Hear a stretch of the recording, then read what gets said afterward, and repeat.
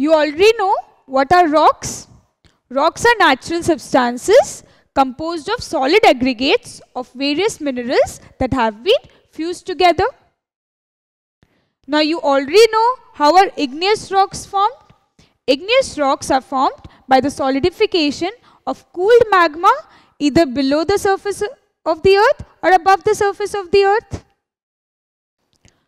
Now, are all rocks igneous rocks?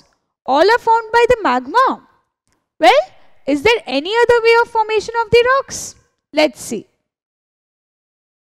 Look at this video carefully. Here, muddy water is placed in a glass.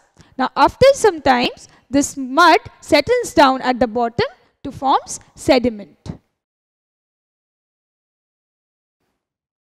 So, you can see how the mud settled down to form sediment. In the same way, rocks can also be formed.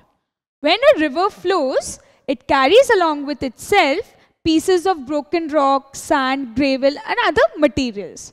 So what happens when this reaches the lake or the sea, the load of its transported rocks and gravel and other materials settles at the bottom. Now this settling at the bottom is also called sediment. Now what happens? The layers of sediments come along and settle at the bottom.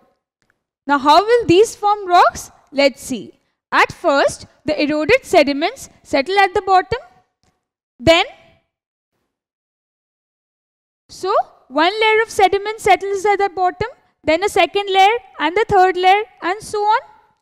So these layers create pressure on the lower layers of sediments. And as a result, these get squeezed together. So these layers create pressure on the lower layers, and then what happens? All the layers get squeezed together. This is called compaction of layers.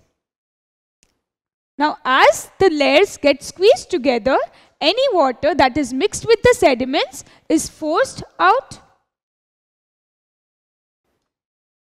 Now salt crystals glue these layers together.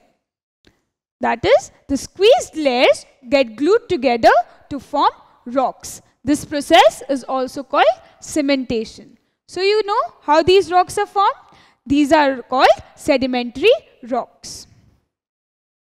Now we know this is the picture of the Red Fort in Delhi. Do you know it is made up of one type of sedimentary rock? Well, yes, it is made up of sandstone. Sandstone is a sedimentary rock. It is made by the deposition of sand. Well, this is shale. This is also one type of a sedimentary rock. It is made by deposition of mud or clay. Shale is used in making of tiles. Well, have you heard of limestone? Yes, limestone is also one kind of a sedimentary rock. It is made up by deposition of lime. Now this limestone is used in making various kinds of bathroom accessories.